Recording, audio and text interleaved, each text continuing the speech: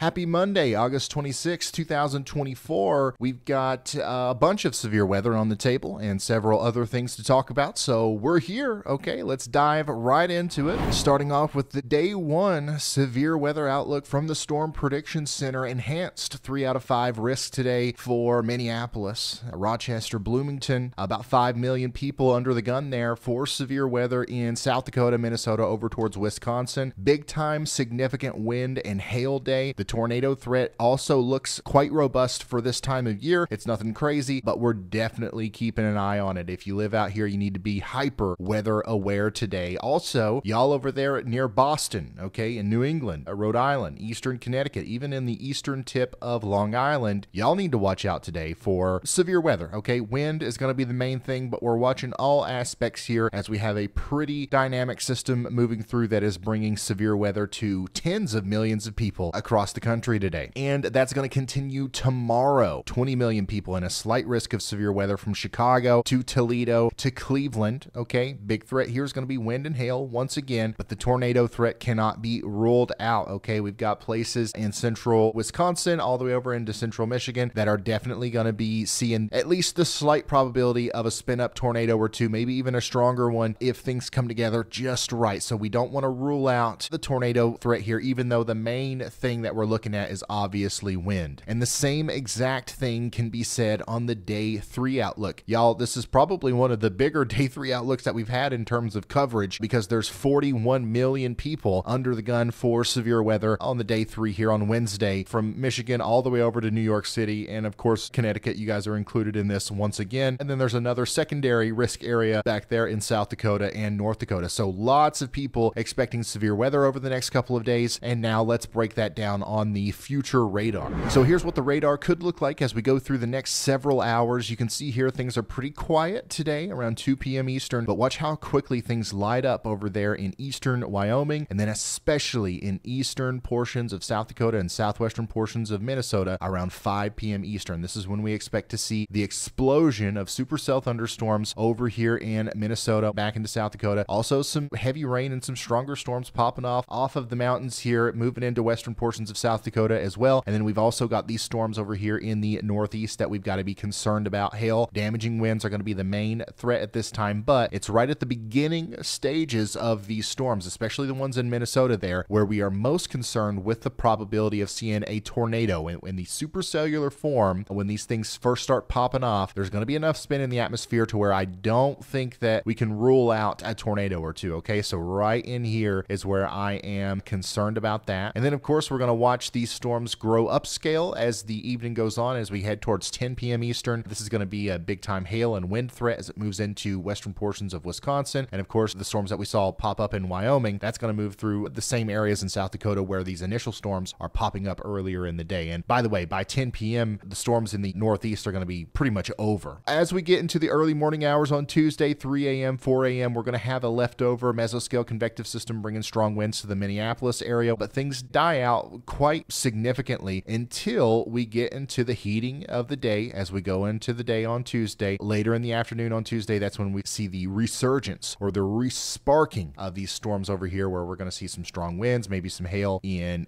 Chicago, and we're going to see even more storms pop up all across Michigan, maybe even down into portions of Illinois south of Chicago as well as we go later in the day on Tuesday. And then that's all going to happen again on Wednesday a little bit farther to the east. So this is the full progression of what we have on our simulated radar here. This is not exactly what it's going to look like, but it's a pretty good guess. And that's as far out as we can see right now. Okay, and we are on standby mode here at the Weather House. So we're watching this very closely. There's a chance that we do a live stream today. In fact, it's an elevated chance, 60% chance that we go live today, 40% tomorrow, 25% on a day 3. That's something that we've got to watch very closely as the population numbers are so high. So we're on standby here. So we're watching the radar. If anything starts looking really significantly concerning, we're going to turn on the live stream for you. Right now, it's not set in stone. We don't have a scheduled start time or anything like that. Just know that we're here and we're ready to go live if we're needed. Looking even farther into the future, this little kink right here is our culprit, right? This is what's causing our storms, and this is what's going to allow the storms to continue over the next couple of days. Through Wednesday at least, we're going to be dealing with this disturbance, and it's also going to kind of bring way to another trough that's going to come in here and cause more storms, and also bring temperatures temperatures down for a lot of people in the central U.S. and the heartland that have been,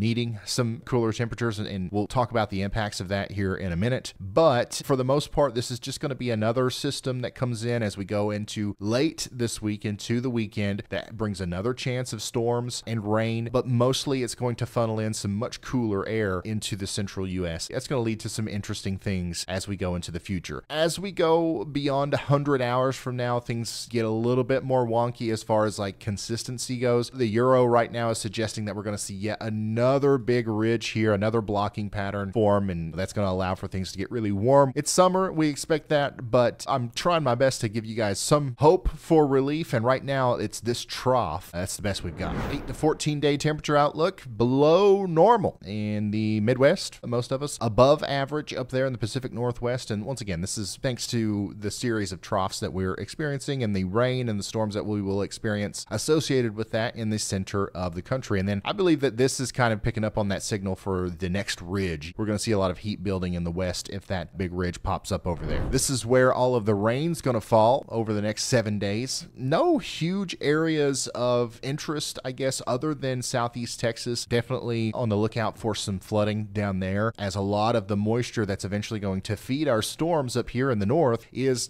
having to come through the entrance area of the Gulf of Mexico down here. The monsoonal energy is still with us as well over here in New Mexico and Arizona, pretty much everywhere except for in the Mississippi River Valley.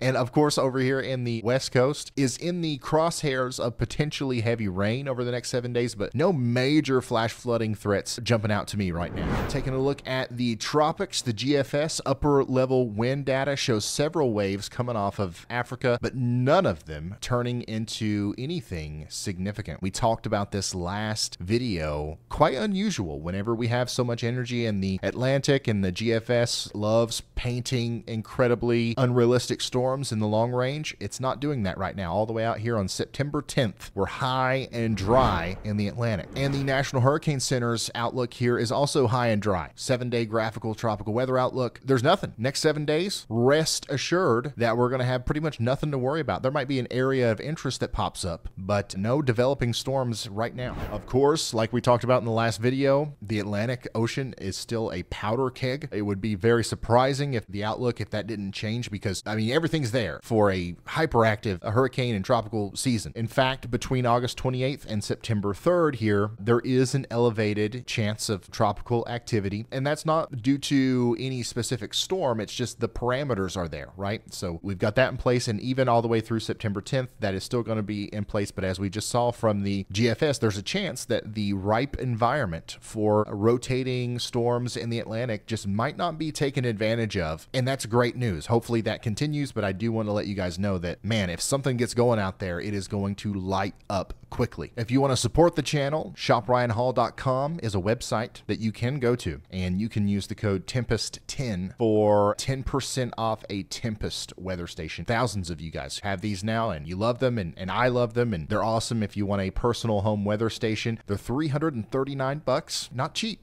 but they're good. So of course they're not cheap. 10% off of that is actually a significant discount, so please take advantage of that. I don't know if you can get that at other places. It's something that we offer ever so often, and we're offering it right now over at shopryanhall.com. Of course, buying anything from this website supports us here, and it provides jobs to people in rural Kentucky, which is important, and it allows us to do what we do here without having to worry too much about the corporate sponsor side of things, and we love that. So thank you for all the support, and once again, shopryanhall.com, Tempest10, take advantage of it. And that's all the weather I have for you today. Thank you so much for watching. We're on standby mode. Hopefully we don't see you later today in a live stream or tomorrow or anything like that, but if we need to, we will, and I will see you in the next one. Goodbye. Ooh.